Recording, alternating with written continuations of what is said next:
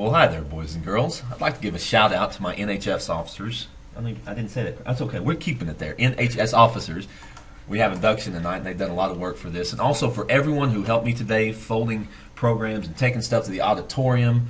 Greatly appreciate your help, because there are a lot of my kids that did that today. And I'm really lucky as a teacher, as thinking that I have some of the best kids in the school. And so I do appreciate your help for that today. So we're going to get this video busted out so I can get ready for induction, and this is natural log derivatives. We're starting chapter 5, and we're going to take derivatives of things that do not act like polynomials. And I'm going to ask you to remember 3 rules from pre-cal, and that is, if you have the natural log of a to the b, this can be rewritten as b times the natural log of a. The exponent can just come down, almost like we're taking a derivative, but it's just a property of logarithms. Also, I'm going to take advantage of the natural log of a times b property, which says this is the natural log of a plus the natural log of b. And then the last one is the natural log of a quotient. By the way, this works for all logarithms, not just natural logs, but in calculus we almost solely work with natural logs. And that's the natural log of a divided by b can be separated as the natural log of a minus the natural log of b. Believe me, this is going to be really helpful. Okay, so you only need to know 2 rules for derivatives. So here we go. The derivative of the natural log of x is 1 over x. And that's saying something. That's pretty cool. Natural log of x, let me show you what that looks like. So I'm going to come down here and get a little ray.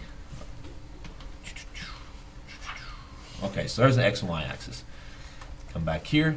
Natural log of x crosses the x-axis at 1, 0. It's got the y-axis as a vertical asymptote. It's increasing the entire time, and it's also concave down the entire time. What this statement says is that the slope at any point is the reciprocal of the x-coordinate.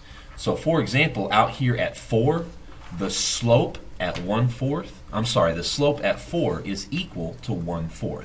So the slope is 1 divided by that x-coordinate, anywhere on the natural log curve.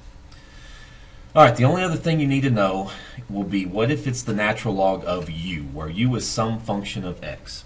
And this derivative is going to be u prime divided by u. It's going to be rather easy. I'll show you several examples. So this is everything we're going to be doing today. This is pre-cal stuff at the top, and this is new stuff down here. This is calculus-y stuff. Off we go to an example. Alright, so I've got y equals the natural log of x squared minus x. Here I've got a form of the natural log of u, where u is some function of x. And I'm going to take the derivative of this. My answer is going to be u prime over u. So if I let u equal x squared minus x, you probably see now why we spent so much time on u substitution. We're going to continue to use this for probably the rest of the year. If u equals x squared minus x, then u prime, or du dx, is 2x minus 1. And so the answer to this derivative is u prime over u.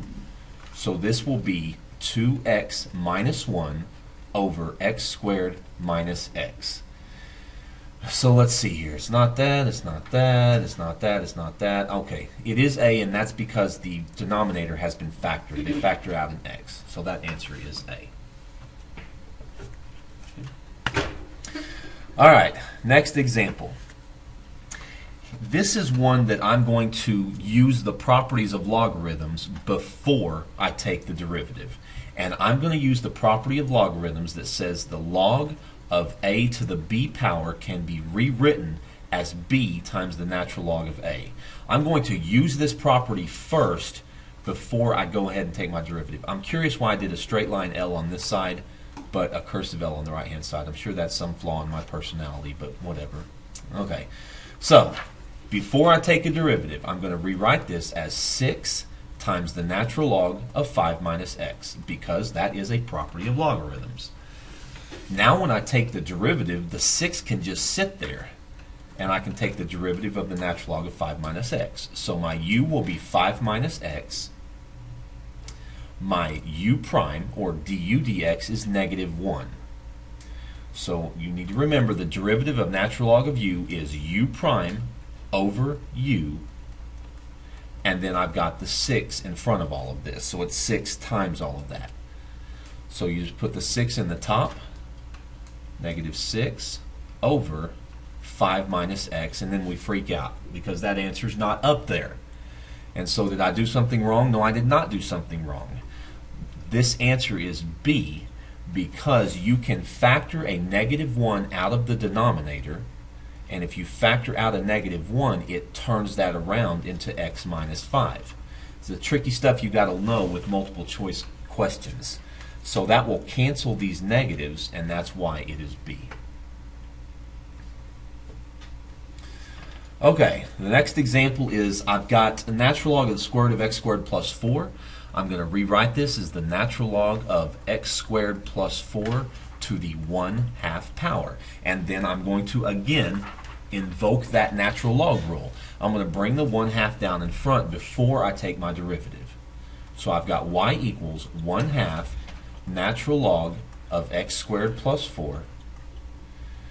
And now I'm going to take the derivative. And again, the 1/2 can just sit there and wait on me to do my derivative. So here the u would be x squared plus 4. The u prime would be 2x. The derivative of natural log of u is u prime over u.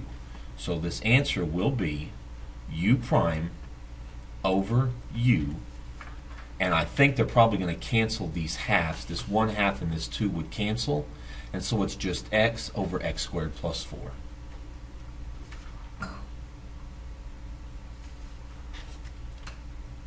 Okay, one last example, and this is going to look pretty crazy, but we're going to separate it and it won't be too crazy if I use my log properties. Now here I'm going to use the property that the log of a times b is the log of a plus the log of b, and I'm also going to use the property that the log of a divided by b is the log of a minus the log of b, and I'm also going to use that property that has that 1/2 root. I'm going to bring that down in front. So let me show you what I mean. First thing I'm going to do is I'm going to separate all of this out into the natural log of x plus the natural log of x squared plus 2, and then minus, I'm using minus because this is on the bottom, 1/2 the natural log, and I'm out of room, of x cubed minus 7. Now that 1/2 is in front.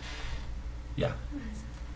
That 1/2 is in front because this was the square root, and just like in our previous example, I wrote it as x cubed minus 7 to the 1/2 power, and I went ahead and brought the 1/2 down.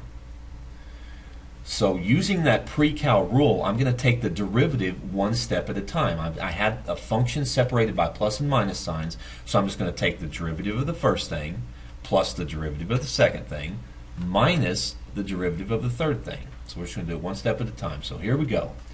Natural log of x, the derivative of that is 1 over x. That's the very first thing I wrote down for the calculus-y part of this.